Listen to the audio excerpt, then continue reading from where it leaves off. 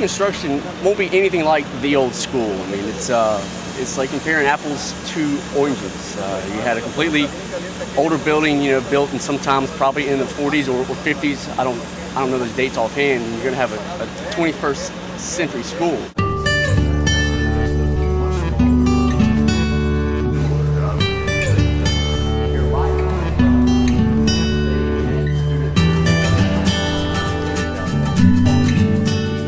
The general contractor here is Roy Anderson Corp. They're out of Gulfport, Mississippi. The majority of their subcontractors here on site, they're all local contractors. So while the GC is from out of state, most of the work is still staying here.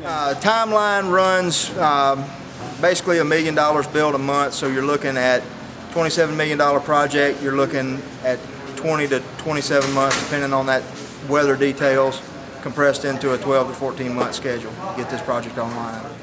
This will be a cutting edge school to be an elementary with the Promethean boards. I don't know if y'all got a shot of those going up. This will be as high tech a school as you'll find anywhere in the rest of the United States. You know, with the school being for 450, the cafeteria is designed to feed all the students in 2 seatings. So you have roughly seating for 250 students in here. It's also kind of an open air, and that's what you kind of the grand entrance, if you will, the main lobby.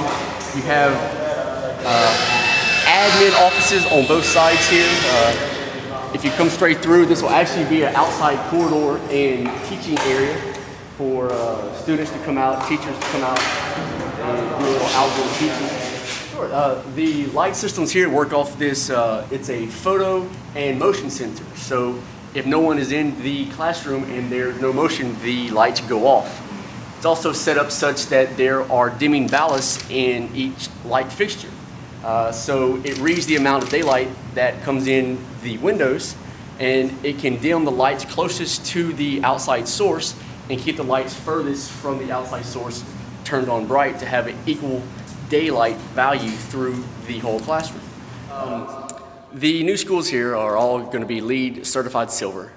They're all taxed with the task of spending 30% less money on their bills each month in terms of power and water.